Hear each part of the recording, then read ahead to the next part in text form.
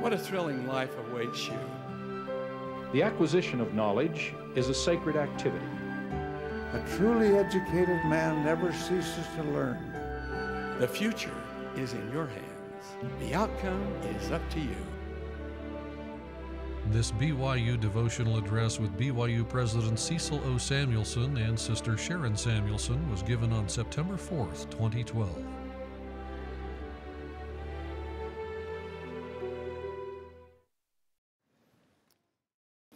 Today we're pleased to hear from President Cecil O. Samuelson and Sister Samuelson. Sister Samuelson is originally from Salt Lake City. Following her graduation in history education from the University of Utah, she taught school to help support her husband through his early years of medical school. For most of their married life, she has been a full-time homemaker and mother to their 5 children. She's been active in the community and has served in different capacities in all of the auxiliary organizations of the church. She and President Samuelson have 12 grandchildren. Those of you who attend BYU sporting events will know that she is an avid sports enthusiast. If you've had the privilege of sitting next to her, you will know that she is a very knowledgeable sports enthusiast. President Samuelson is also a Salt Lake City native who served at the University of Utah as professor of medicine, dean of the School of Medicine, and vice president of health sciences. Prior to his call as a full-time general authority, he was senior vice president of Intermountain Healthcare. He holds a bachelor's of science degree, a master's degree in educational psychology, and a medical degree from the University of Utah. He then furthered his medical education with postdoctoral work at Duke University. President Samuelson was called to serve as a member of the First Quorum of the 70 in 1994. At the time of his assignment as 12th president of Brigham Young University, he was a member of the presidency of the 70. On October 1st of this past year, he was granted General Authority Emeritus status. We look forward to hearing from the Samuelsons this morning and appreciate the positive influence they've had on BYU for the past almost 10 years. They are inspired leaders who are totally loyal to those whom we sustain as prophets, seers, and revelators. President and Sister Samuelson love the young adults of the church, and they love BYU. We're blessed to have them leading this great university. Now we'll have the opportunity of hearing from President and Sister Samuelson.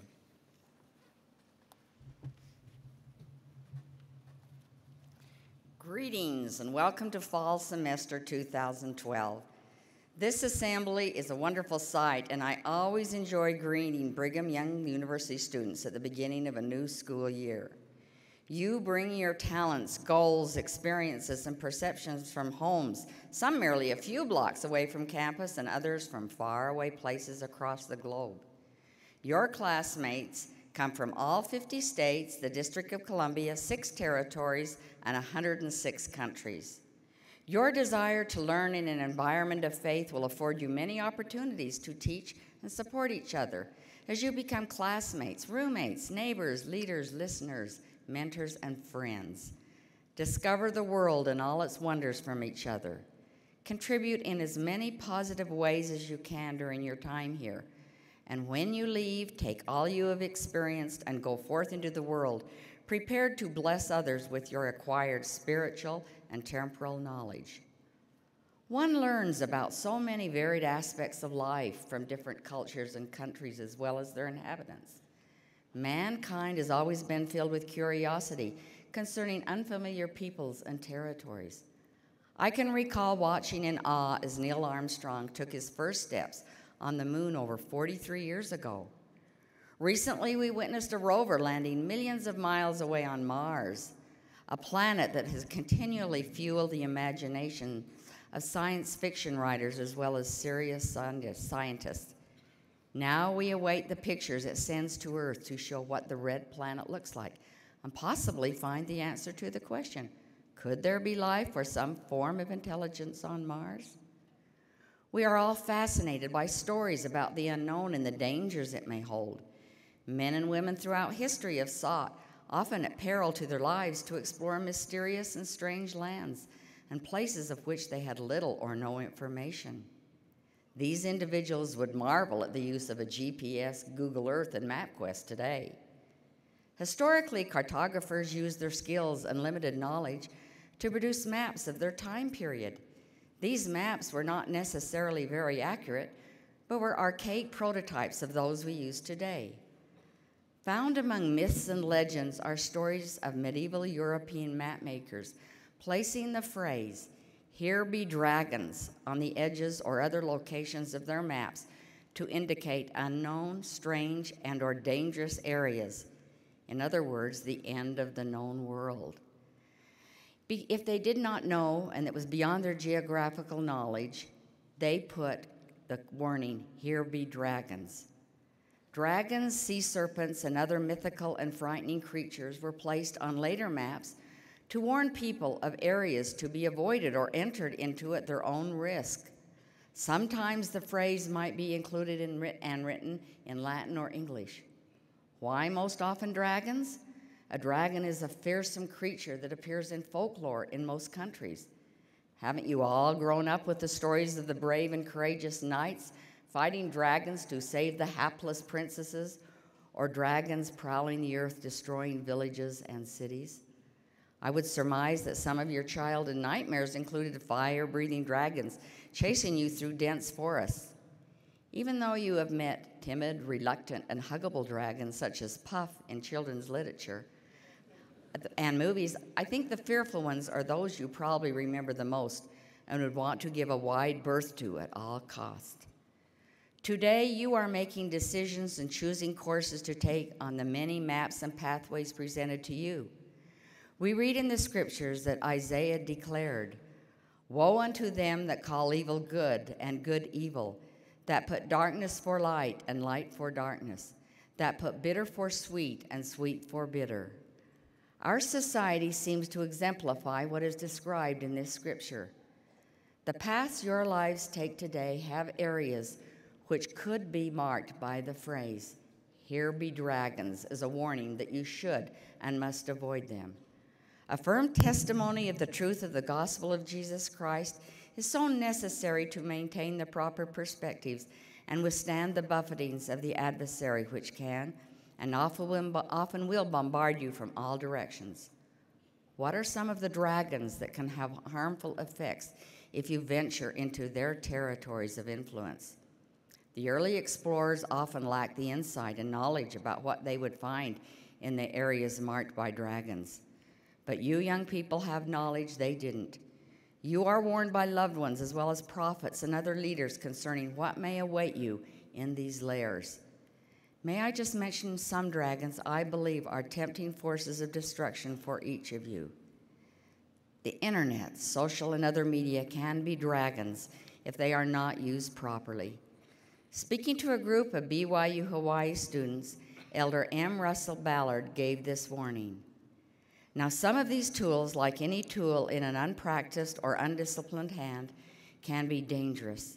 The internet can be used to proclaim the gospel of Jesus Christ and can just as easily be used to market the filth and sleaze of pornography. Computer applications like iTunes can be used to download uplifting and stirring music, or the worst kind of antisocial lyrics full of profanity. Social networks on the web can be used to expand healthy friendships as easily as they can be used by predators trying to trap the unwary. That is no different from how people choose to use television or movies or even a library. Satan is always quick to exploit the negative power of new inventions, to spoil and degrade, and to neutralize any effect for good. Make sure that the choices you make in the use of new media are choices that expand your mind, increase your opportunities, and feed your soul. You live in a world of technology and cannot avoid it with all the laptops, iPhones, iPads, iPods, and so forth that you find essential in your lives. I had a friend recently text me that she had just acquired an iPhone and hoped she could figure out how to use it. I sent her this picture taken of 3 of our grandchildren playing children's games on their parents' iPhones and iPad. I sent her the message that if these youngsters can do it, you can too. Now when our grandchildren come to visit us and after we share hellos, hugs, and kisses, they inevitably ask, "May I use your iPhone?" This is not only our world today, but it is also a glimpse into the future, where there will be inventions you cannot now envision. How will you use technology to bless your lives and also avoid the dragons it can represent. That is for you to decide. There is also the dragon of immorality. President Thomas S. Monson once stated that, "You live in a world where moral values have in great measure been tossed aside, where sin is flagrantly on display, and where temptations to stray from the straight and narrow path surround you. Many are the voices telling you that you are far too provincial, or that there is something wrong with you if you still believe there is such a thing as immoral behavior." The teachings and admonitions you have received up to this point in your lives are very clear on the importance of acceptable behavior in this area. Beware of being tempted into a dragon's lair in this area of your life. In our culture today, it seems that the traits of honesty and integrity are often lacking or absent in individuals, governments, politics, businesses, and even athletics. Unfortunately, honor, trustworthiness, and incorruptibility are traits that take a back seat to winning and aspirations of high position and or wealth. You have the choice to be honest and ethical or not. Remember the thought, here be dragons, when you enter the realm where choices can lead to a path of dishonesty and lack of integrity. You have made covenants with your Heavenly Father to be honest. President James E. Faust once taught that honesty is a principle, and we have our moral agency to determine how we will apply this principle. We have the agency to make choices, but ultimately we will be accountable for each choice we make. We may deceive others, but there is one we will never deceive. From the Book of Mormon we learn, "The keeper of the gate is the Holy One of Israel, and he employeth no servant there. And there is none other way save it be by the gate, for ye cannot be deceived, for the Lord God is his name." My dear friends, be examples of honesty and integrity wherever and in whatever you do. Brigham Young students are known for being examples of these attributes. Once when my husband had an important decision to make concerning a change in his professional path, he sought the advice of an individual he admired and respected concerning the matter. The counsel received was very short and concise. It was that, at all costs, he should protect his integrity. Once lost, your integrity and reputation for honesty are very difficult to regain. Steer clear of the dragons that would take them from you. You are blessed to have the teachings of the gospel to help you shy away from the areas where dangers and forces of evil can enter and put you in peril of losing your faith and testimonies. Sometimes you may think that you can get close to a dragon and escape in time because you are strong enough to fight him when necessary and can easily ignore any temptation he may place before you. Your curiosity and questions about the unknown may lead you to say to yourself, "I can choose when to stop and turn around. I know I can." Do not be fooled. The adversary is deceptive and will seek to ensnare you with such thoughts. There is the oft-told story of 3 men who applied for the job of driving the coaches for a transportation company. The successful applicant would be driving over high and dangerous and precipitous mountain roads. Asked how well he could drive, the first one replied, "I am a good, experienced driver. I can drive so close to the edge of the precipice that the wide metal tire of the vehicle will skirt the edge and never go off." "That is good driving," said the employer. The second man boasted, "Oh, I can do better than that. I can drive so accurately that the tire of the vehicle will lap over, half of the tire on the edge of the precipice and the other half in the air over the edge." The employer wondered what the third man could offer and was surprised and pleased to hear, "Well, sir, I can keep just as far away from the edge as possible." It is needless to say which of the men got the job. You should be like the third driver. Just as he wisely chose to avoid danger, you should too. Hold on to the iron rod, the teachings of the gospel of Jesus Christ. It is your only way to have sure footings as you make your way on the roadways of life. Releasing your firm grip on it will surely put you in danger of being entangled in the river of water, the mist of darkness, or the great and spacious building as described by Lehi and Nephi. Their dragons, which were not too different from yours in this century, included the temptations of the adversary and the pride, wisdom, and vain imaginations of the world. Do not be fooled and lured by the dragons that will confront you as you make choices and decisions each day. It can be too easy to fall over the edge if you are not diligent in safely shunning it. If you find that you have indeed fallen over the edge or have become burned by the fires of a dragon, you are blessed with the knowledge that your Savior has given you his gift of the atonement. It is a message of love, hope, and mercy. He has provided a way for you to overcome any sins or their consequences. If you have entered an area where you were warned there were dragons, you do have a way to find the correct path out, and that is God's plan of salvation, which includes repentance and forgiveness. His love for each of you is boundless and provides a way for you to return to him. I have a testimony of the significance of the atonement and know that the Lord loves each and every one of you. He desires that you remain unwavering and firm in your testimonies of him and steadfast and immovable in your choices and behavior. I say this in the name of Jesus Christ. Amen.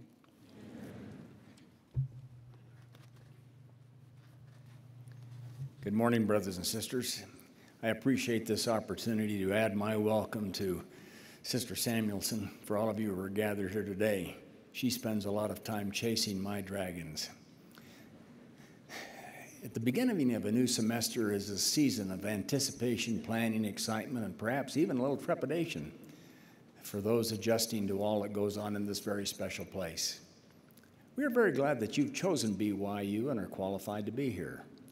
At Brigham Young University, we must always remember, reflect upon, and recall our fundamental purposes for being at this unique institution. As the semester progresses, all of us will likely be increasingly consumed with the demands and details of our daily tasks, which at least superficially are similar to or even much the same as we would encounter at another serious university. If we are not careful, papers, presentations, examinations, and other expectations will crowd out the higher or greater purposes for which BYU is established and the reasons for which we each decided to come and devote our time and energy. Over the years, I and many others have spoken at length and in some detail about the aims of a BYU education. I hope and expect we will continue to do so.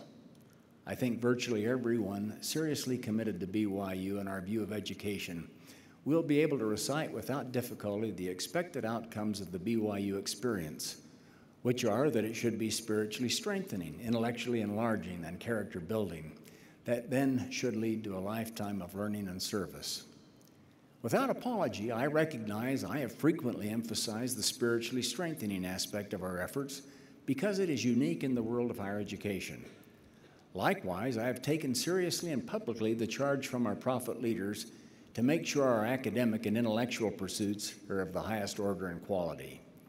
In addition, it is my perception that in our devotional activities, we are frequently reminded of the responsibilities and opportunities to provide meaningful service now and in the future. I continue to endorse and commend these initiatives and efforts. Today, I wish to focus my remarks on the importance of our individual character and what we need to do to build and to strengthen it as envisioned by the Savior and his duly elected and selected prophet leaders. There are many definitions of character, but one simple idea articulated by someone long ago seems most satisfactory to me. Quote, "Reputation is the opinion people have of a person, but character is what she or he really is." I hope in our time together this morning we can think carefully and seriously about what we really are, and more importantly, what we desire and need to become.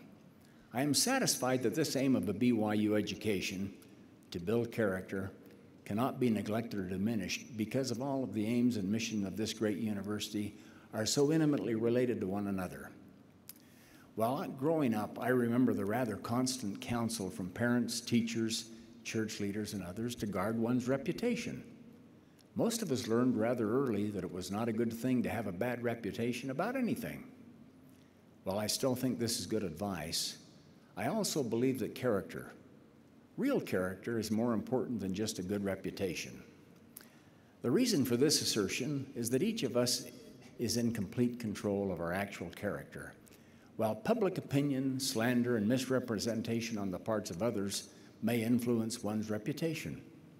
For example, it is not too rare to learn in the media of someone with an apparently stellar reputation who has been found involved in a large variety of unsavory activities, which usually demonstrate that the person has taken advantage of another in ways unfair and often illegal.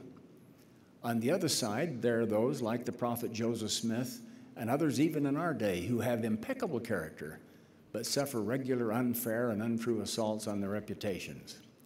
Such, for example, might occur during a political campaign.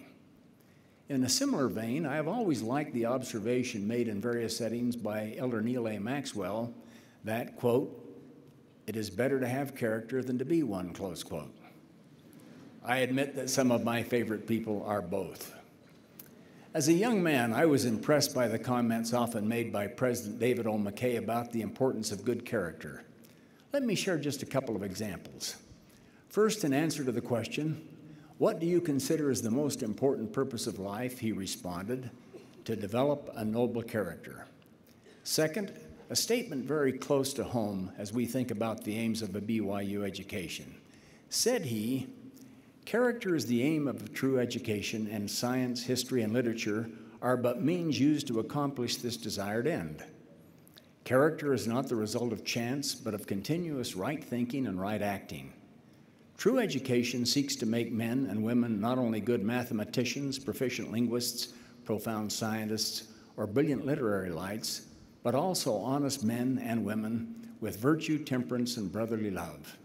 It seeks to make men and women who prize truth, justice, wisdom, benevolence, and self-control as the choicest acquisitions of a successful life," close quote. I believe it fair to say that President McKay felt character building was of equal rank with spiritual strengthening and intellectually enlarging as primary educational goals for both institutions and individuals. From the very beginning, this attitude has also prevailed with the administration and faculty of BYU. Carl G. Mazur was known for his deep, unswerving commitment to all three legs of the BYU stool that are now known as our aims. As was the case then, and so it remains today, our students, staff, and faculty do not arrive as blank pages, and so we must always give great credit to families, preparatory schools, and the church for the quality of people who come and so readily adopt the aims of a BYU education, including the necessity of character building. One such product of the early Brigham Young Academy was James E. Talmage. He was recognized quickly for his great intellect, spiritual strength, and outstanding character. As he concluded his studies at BYA in those days, he became a member of the faculty and then left for a few years to obtain his graduate education at Lehigh University and Johns Hopkins University before returning to BYA and church education. Of course, his crowning appointment was to serve as a member of the Quorum of the 12 Apostles, and his many contributions are widely known and appreciated throughout the church. Jesus the Christ and the Articles of Faith are two books that continue to be classics in church literature and deserve our careful and regular study in our library of best books. Two accounts of his character, and even perhaps showing that he was also a character, are found in the Talmage story, the biography written by his son John. They have become favorites of mine over many years, and some of you are likely familiar with these experiences. I believe they deserve retelling because they not only reveal much about Brother Talmage, but also give significant insights into the important dimensions of character. Let me go directly to the experiences as young Brother Talmage recorded them. Both occurred when James Talmage was a mature man. The first was shortly after he left the church educational system and became president of the University of Utah at the encouragement of the First Presidency.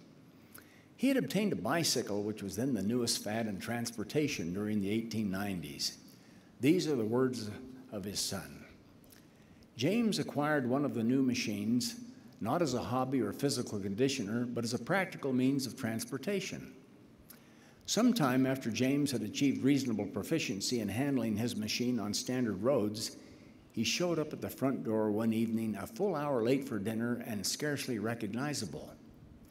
May, his wife, nearly went into shock, for her husband was a frightening sight. Battered, bruised, and bleeding profusely, clothes torn in a dozen places and covered with dust and mud, James looked as though he had been caught in a riot, or at least a fight of unusual violence. Neither, it developed, had been the case. Half a block from the Talmage home, a single plank footbridge crossed the ditch of running water that had separated the street from the footpath. Until now, James had dismounted when he reached this point in a homeward journey and crossed the narrow bridge on foot. Today, he had decided that he had reached the point in his development as a cyclist where he should no longer resort to this prudent maneuver, but rather ride over the bridge in the manner of an accomplished veteran of the two-wheeler.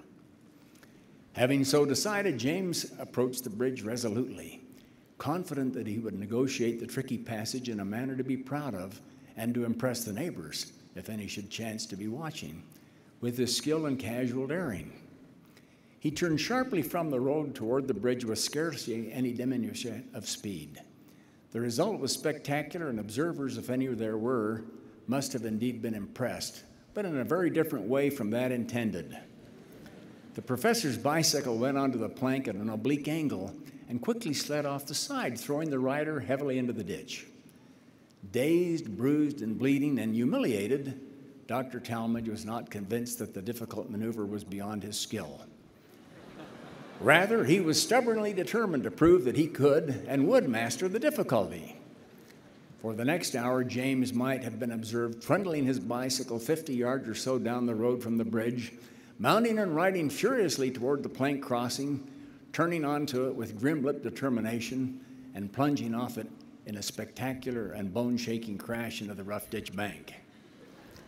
Uncounted times this startling performance was repeated, but in the end, mind triumphed over matter, willpower over faltering reflexes, and the crossing was successfully made. Not just once, but enough times in succession to convince James that he was capable of performing the feat without any mishap at any time he might desire to do so. From then on, he never again dismounted to cross the bridge, albeit he never made the crossing without experiencing deep-seated qualms, which he kept carefully concealed from any who might be watching." Close quote.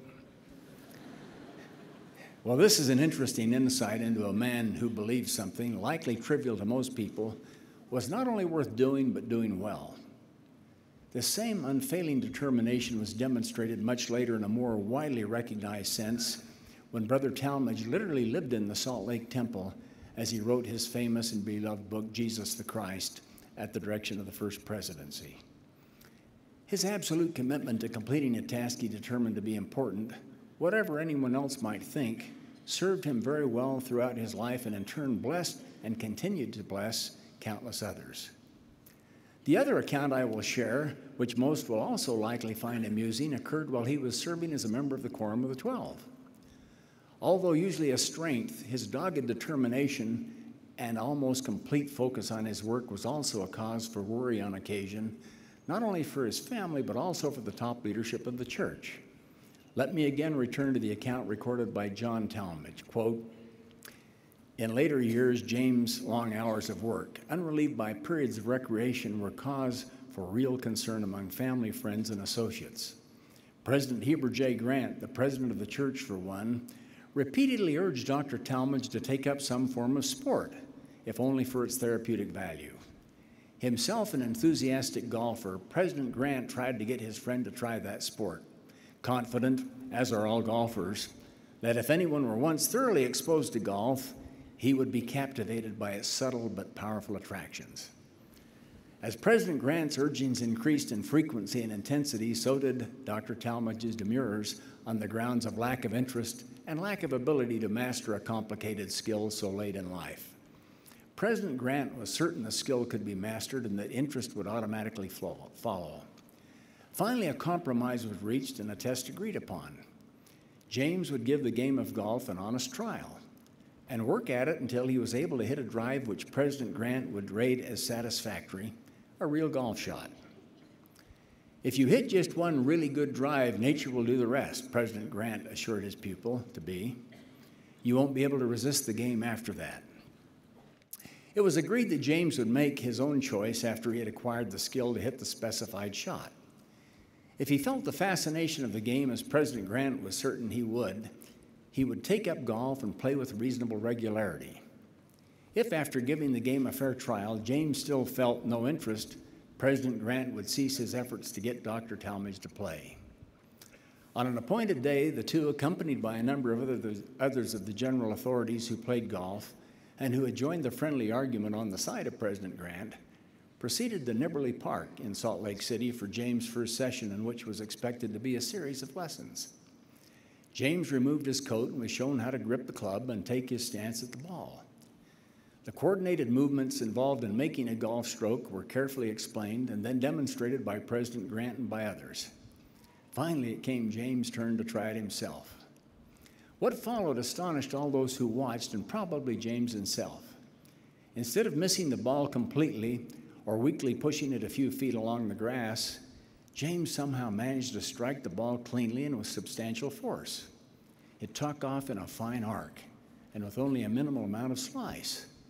Some who saw it described it later as a truly magnificent drive, which was probably a considerable exaggeration.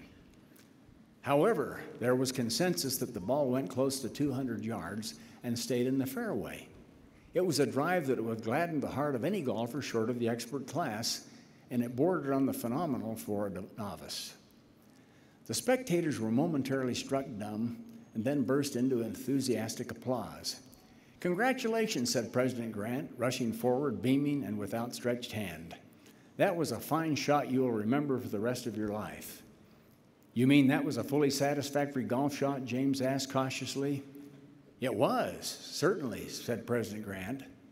Then I have fulfilled my part of the agreement?" President Grant said, "You have, and don't you feel the thrill of excitement? Now you'll be playing regularly. As a matter of fact, we can go into the clubhouse now, and I will help you select a set of clubs." "Thank you," said James, putting on his coat. "If I have carried out my part of the agreement, then I shall call on you to live up to yours. You promised that if I hit a satisfactory drive and did not feel the spontaneous desire to play, you would stop urging me to do so. Now I should like to get back to the office where I have a great deal of work waiting," close quote. So far as is known, James never again struck a golf ball or made the attempt.